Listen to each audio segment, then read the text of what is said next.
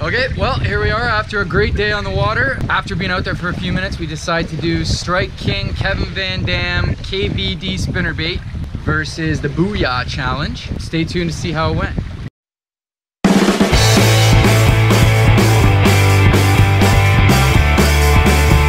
Very important. Stay healthy out there.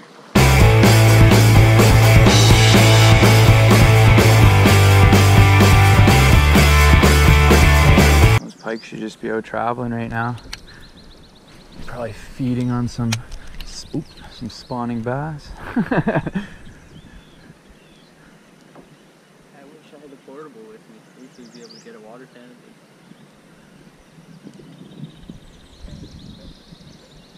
There's a follow.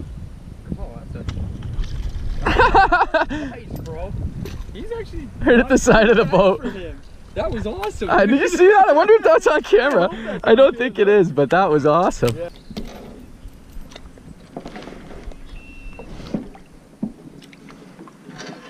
Oh, there's a fish. Yep.